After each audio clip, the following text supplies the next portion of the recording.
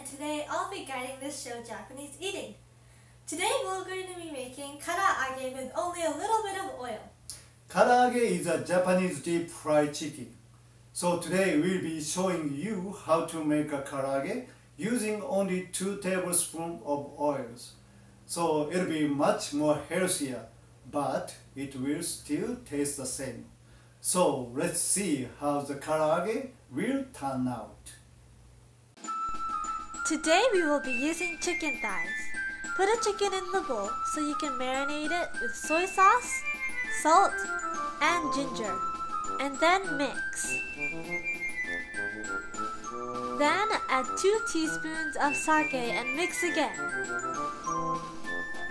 Take some cornstarch and coat all the chicken evenly in the cornstarch.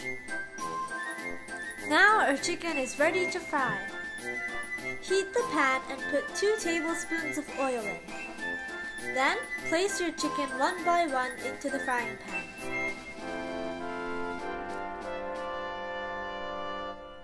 Put the lid on and wait until the chicken is a nice golden brown color. Then you can start flipping. Wait until the other side is a nice golden color as well.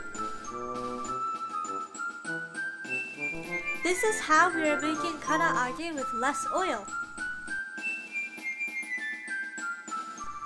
Put a paper towel onto a plate so it absorbs all the extra oil. And this is karaage!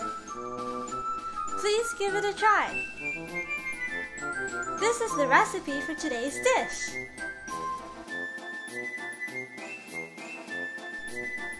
Please visit our website at JapaneseEating.com. Please subscribe to our YouTube channel. Thank you for watching!